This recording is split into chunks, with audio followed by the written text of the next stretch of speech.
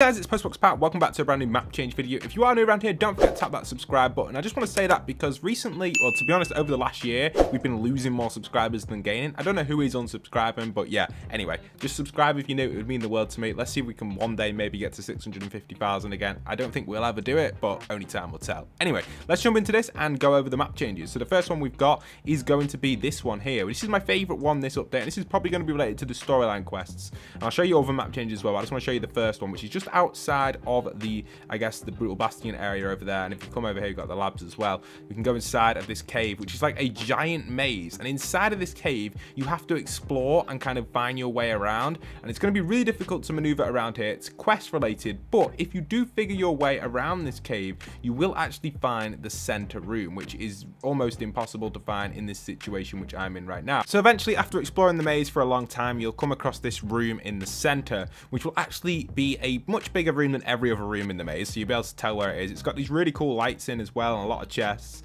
and in the center it has this kind of like schismatic, which is pretty cool, which actually indicates something to do with kinetic ore. Now, from what I can tell by looking at this, if I get my mouse, you can see here it looks like it's powering something, some sort of telescope, something in the sky. And this actually looks similar to Kevin's energy, which has been used in a lot of different things, or the kinetic energy. I don't know if it actually relates to Kevin's energy, but it looks similar to what's used in the IO facility to power the 0 point, which hasn't been seen in a very long time. It feels like almost years ago since we've seen that. But yeah, obviously this is being used here to power this and then power this here. So pretty awesome stuff, and a really cool kind of I guess repower up of this, or whatever you want to call it, or the schismatic thing. So I kind of like that. Anyway, let's get out of here. It's quite difficult to get out, so I'm just going to go through the water and kind of go out that way, because it's just a little bit easier and a little bit quicker if we can find an easy way out this way. It looks weird when you're underneath the map in replay, but it's quicker to get out if we can find the exit. Where is it? There we are. Okay, we're out. So yeah, it's very difficult to find in that cave. It took me a long time, but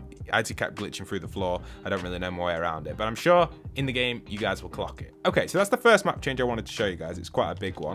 Now, the next one I want to show you guys is over at the jungle biome. We've had a few different map changes around, and these are quite crucial ones as well to indicate for you guys. So the first one at the jungle biome is going to be going over to the telescope, the apparatus, which has been under construction for a while. It now looks like it's fully constructed and is ready for its action. Now, we know that this is going to be pointing itself to the sky. We'll talk more about storyline in a separate video. I'm going to make an entire video about the storyline, and you can see it's clearly using the cube's kind of hieroglyphics to power it and using ancient technology. And what this is going to do is, it looks like you're going to have to put in like cube shards, or I guess these will be kinetic ore shards, to power this thing. And this is going to be pointing itself at the sky towards the ice moon, and hopefully bring it to the island for next season, is what people are predicting. But we'll talk more about that in a story video. You see Salona's kind of built oral equipment and all set up and all ready to go in this section. So nicely done there. It's finally constructed this lovely telescope. It actually looks amazing compared to previous stuff we've seen. So yeah, I do like what they've done with this. Now, Sloane is no longer based here anymore. She's actually based herself back at her tank, which is just down the road.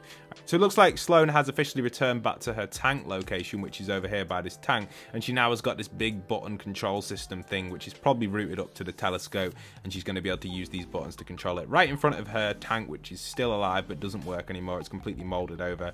And yeah, the same sort of stuff here, but Sloane is situated back here at her little base. She isn't really much of a base, she just loves living in that tank, I guess. But yeah, this is new. This is pretty cool.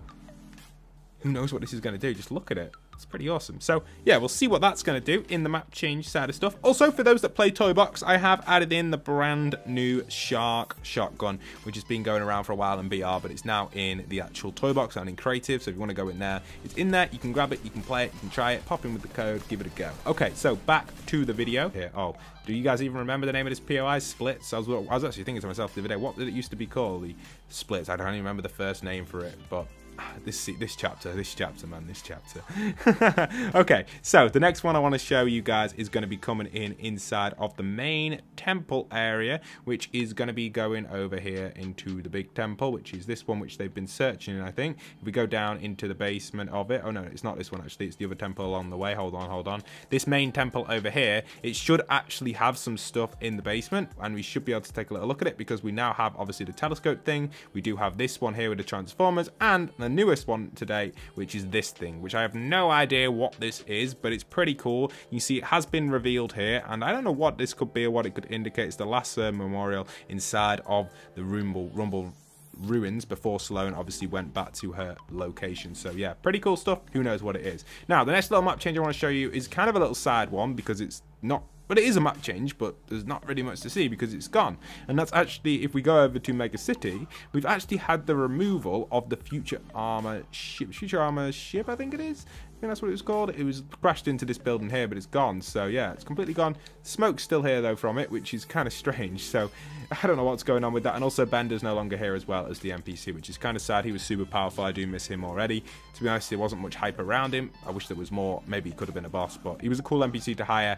Definitely one that does deserve a return at some point. He was awesome. So let's move over to our final map change in today's video, which is going to be coming in over on the side of, I guess, the Citadel side, and this is where we will see an interesting one because Sloane is now investigating something over here, and it looks like it's going to be something to do with the rift gate. So the rift gate's over here, it's crashed in, and it now looks like Dr. Sloane has set up a mini equipment area over here. You can see they've got a little table with a few walkie-talkies to contact Sloane. I have no idea what that is on the table. What on earth is that circular thing? Water maybe? And then obviously some other boxes and bags and just stuff like this, and then this crane thing here, which is being used. Oh no, it's not even being used by Sloane, I don't think. I think this was already previously here. So literally just a computer for her to look at this and go, yep, that's the right thing to do, guys, send it over. And obviously this rift gate will be important. This was important to bring Mega City to the map. That's all it did. Story this chapter has really sucked in my opinion.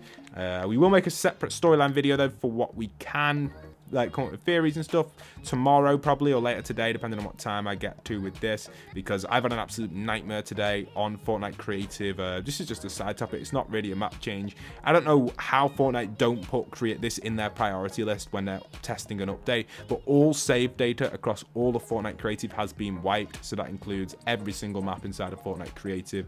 I don't know how that is not a priority for them. It is beyond me how that is not a priority. I think it's ridiculous for a game that is trying to promote creative to this degree. Making silly mistakes like that is not necessary and should not be happening. So it's super disappointing and something that I hope they can revert, but it looks unlikely currently, but obviously only time will tell if they can revert it or not. I think the only way of them reverting it would be pushing an actual downloadable update, which would cause people to download the old save data, because otherwise people will be saving it over the top of their current scores. I spent countless hours resetting score manually on 50 Fashion, and I've spent probably around 100 plus hours on 50 Fashion inviting people in, resetting their scores already because of a bug on it, and I had to manually save score on that map because it's super buggy already, and now it's just even worse. Everyone has been reset, and if that is the case and we have to grant score back again, what I will be doing is I'll be doing kind of like grouply stream sessions and just hosting it up with everyone joining in and resetting it. Otherwise it's just going to take too long to do. I've already spent so many hours doing that from previous bugs